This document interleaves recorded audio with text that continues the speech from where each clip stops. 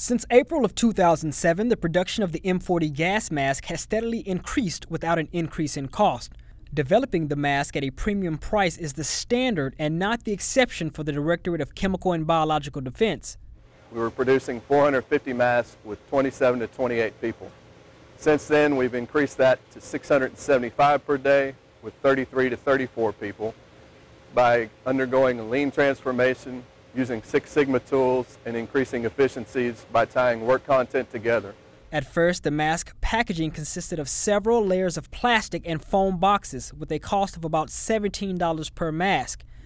With coordination, the cost of packaging has reduced to about $5 per mask. Over the past 4 years, we've increased our output yearly, and it's good to know where we came from, how we've gotten better, and we need to understand what the lessons are that we learned, how we can use these lean tools and Lean Six Sigma to get better as an organization. Recently, the CBD hit a major milestone in mask production. Well, we've recently completed our 600,000th mask, and by next July, we will have completed 750,000. The Army is the primary customer for the M40 mask, but the division also provides masks across all services. From Redstone Arsenal, I'm Joseph Givens.